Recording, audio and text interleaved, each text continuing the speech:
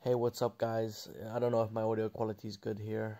I'm not sure. I'm gonna watch it, listen to it back, to see if it's good. But it looks good so far, so I'm just gonna go with it. I think rage bait is the best form of, creating, creating like viral content on the internet. Hear me out. Like, the more clickbait, the more rage bait, the more bullshit bait like type content you have, the more quickly you can become viral and you can quickly put yourself out there into into the internet sphere. The problem with this strategy is that it can tarnish your reputation to the point where you become sort of like a joke entertainment character, and this can harm your brand if you're not specifically an entertainment like brand, but more so like a more serious brand. Like, for example, speed clickbaits, whatever he's speed rage baits, whatever he's speed. I don't know. Oh, what the fuck? Jesus Christ, what on earth is wrong with me? Holy crap, dude. Speed, for example, he, stupid bait, where he just, like, pretends to be stupid, but, like, it seems so genuine because his acting is so phenomenal. Like, he can actually play it off. So, it works, what I'm saying?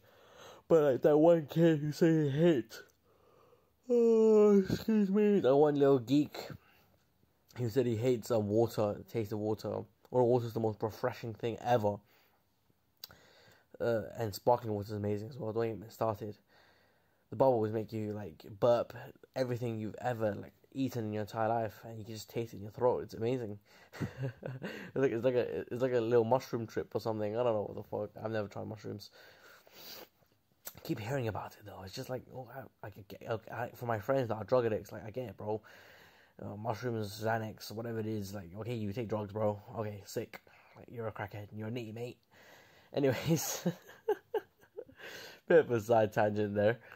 I think yeah, rage bait and clickbait is like those two things. You put them to bam, like, fucking sandwich, like peanut butter and jelly. Even though I've never tried peanut butter and jelly, and I've seen Bert Kreischer talk to Paddy Pimblett about it and how good it is. But I'm like,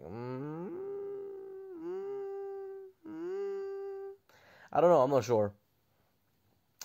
But like, yeah, those two things, they are the best ways to get attention quick. And I'm not talking like, a news article, because like nobody fucking reads the news. Let's be realistic. Unless it's like fucking world politics or like finance things, or like specific things that like for a specific purpose, then like it makes sense. You feel? But like, for the most part, no one fucking reads the news. Like, what are you on about, mate? Like if there's like a huge fluctuation in Bitcoin, I'm gonna read about it. But for the most part, like, you can clickbait about fucking Prince Harry, even the royal family. I don't give a fuck. Like, all I know about is that they have too much social status and they have too much taxpayer money, and they're not doing fucking enough. They're just jerking shots. Like, what? Like, holy shit! Like, they're just like, what the fuck? They have no political power. I mean, technically they could obtain a political power through brute force. There is no doubt in my mind they could. But like, having a monarchy in 2023 isn't efficient. Actually, no, it would be more efficient than the British government. Never mind, I lied about that. I'm fucking dumb. But then again, there's probably fucking puppet masters behind the British. Yeah, that's another conversation. Like, at the end of the day, I make my sandwich. I eat my noodles. I don't give a fuck. Okay, guys. Like, it's it's only applicable to videos. That's what I mean. Didn't mean to go on a fucking 3-minute tangent there about like my daily life, but that's the nature of my videos, guys. So like, I don't like, fucking accept it, bro. Yeah, you gotta accept it. Oh my god. I'm gonna pass out straight up. I'm so tired. It's 12:37 a.m. in the morning. I wanted to read some fucking Atomic Habits and How to Win Friends and Influence People, and play some chess before I go to sleep, and rage at chess, and then fucking be awake all night because I'm angry. But I decided to record a video instead. I want to be, fucking on content. I don't be doing any other shit. It's content. That's what I really want at the end of the day. I also want to be boxing again, content and boxing. Boxing is pretty good content as well. Good social status, good validation. It's good, income. It's good. It's a good skill to have. Jesus fucking Christ, am I punch drunk or something? I haven't been boxing in like 3 weeks. Like I'm just stuttering and slobbering all over my words. So fucking annoying. My wrist seems like it's healed, so next week I think I should be able to go back to boxing, train, spar, fight. Nothing, just usual business. Nothing big. Just it is what it is. I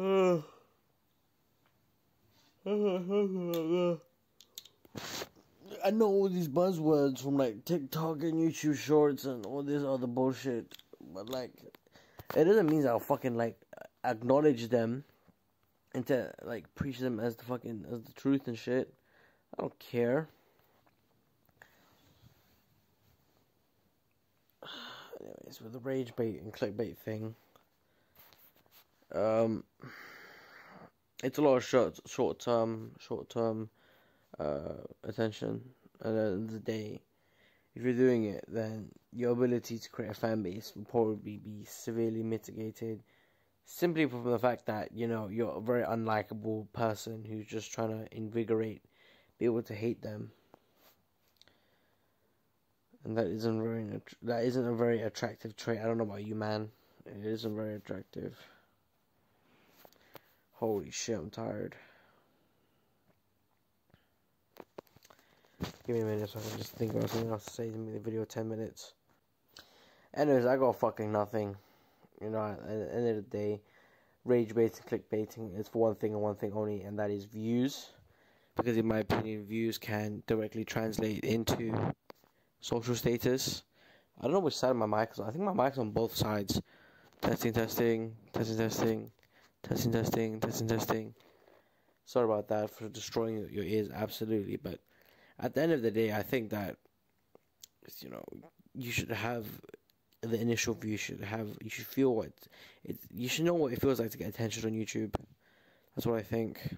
And rage baiting and clickbaiting is the best ways to do these things. Rage bait by putting dumb shit, annoying shit in your videos. Clickbait by doing, clickbait titles, clickbait thumbnails that suggest something else when it isn't that way. Everyone fucking does it, you know what I'm saying? But at the end of the day, you are promoting like short form content, instant gratification, degeneracy, and attention span complete destruction, or complete attention span destruction. But like everyone else is doing it, so you're not a fucking hero. You're not Jesus. You're not gonna fucking suddenly die, and then it's gonna be uncool to clickbait. You know what I'm saying, guys? It's gonna stay here until kingdom come. Seriously, and kingdoms are not coming anymore because kingdoms don't exist. So, like, guys, at the end of the day, you just might as well just hop on the bandwagon, get your views, see what it's like.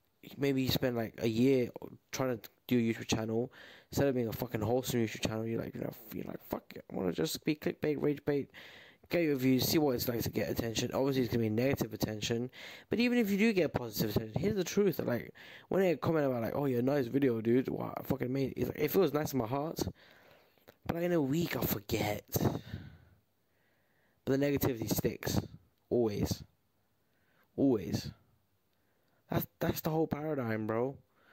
That's what it's like to be fucking like ultra competitive. Like, welcome to the fucking club, mate. Fuck. In success, you feel just yippee, and then in failure, you're like, fuck. I lost everything. The wife, the kids, the car. That's how it be. That's really how it be.